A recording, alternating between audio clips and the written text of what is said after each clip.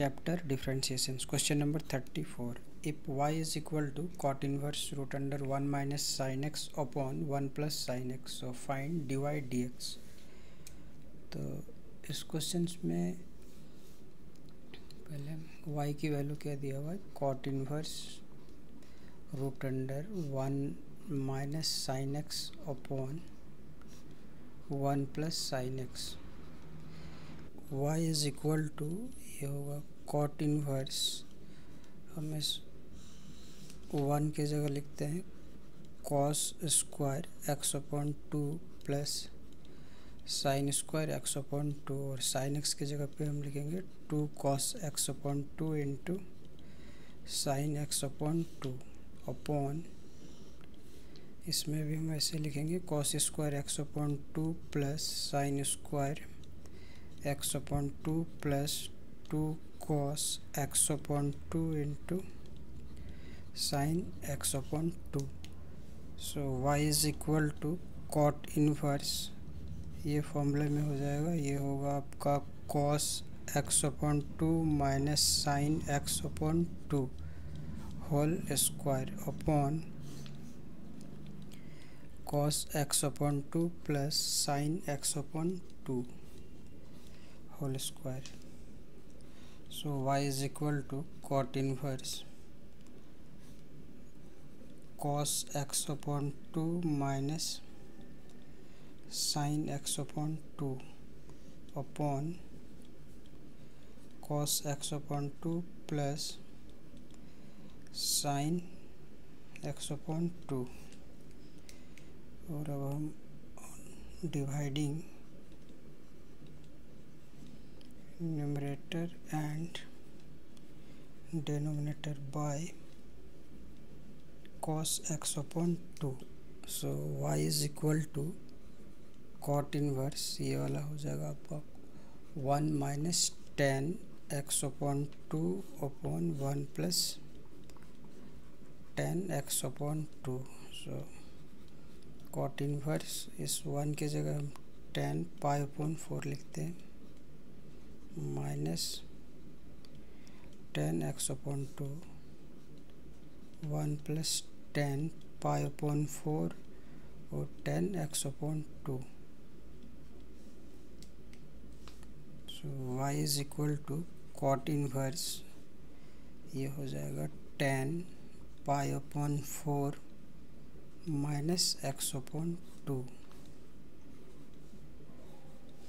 So y is equal to cot inverse, इस 10 को अगर हम cos के रिस्पेक्ट में चेंज करेंगे तो ये cot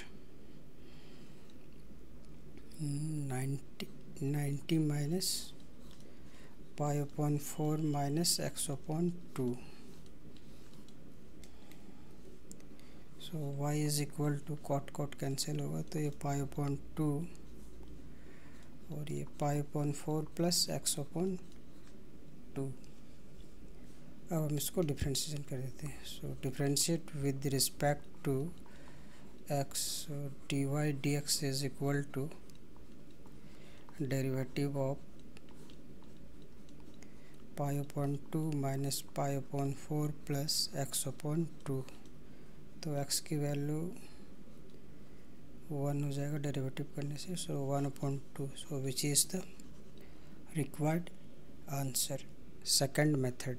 सेकंड मेथड में हम देखते हैं कि y इज इक्वल टू, पहले क्वेश्चन को लिख लेते हैं, cot inverse root under 1 minus sine x upon 1 plus sine x, ये दिया हुआ है. तो इसमें हम पहले साइन एक्स को कॉस के रिस्पेक्ट में चेंज कर देते हैं, तो ये हो जाएगा y is equal to cot inverse root under 1 plus cos pi upon 2 plus x, और ये होगा 1 minus cos pi upon 2 plus x. So y is equal to cot inverse, ये 1 प्लस कॉस की जगह पे हम लिख सकते हैं 2 cos square 1 upon 2 pi upon 2 plus x upon 2 sine square pi upon 2 plus x, 2 से 2 कैंसिल हो गया। सो y is equal to cot inverse, और कॉस अपॉन साइन होगा कॉट स्क्वायर, और ये होगा पाई, हाफ को अगर मल्टीप्लाई करेंगे तो pi upon 4 plus x upon 2। So y is equal to cot inverse, ये स्क्वायर और रूट हट जाएगा तो ये होगा cot pi upon 4 plus x upon 2, और इसमें कॉट इनवर्स कॉट थीटा का फॉर्मूला होता है थीटा, तो ये होगा only pi upon 4 plus x upon 2। अब हम इसको डिफ्रेंशिएट कर देते हैं। So differentiate with respect to x, so dy dx is equal to derivative of pi upon 4 plus x upon 2, constant term 0 होगा और ये 1 plus 1 upon 2, so is equal to 1 upon 2, so which is the required answer.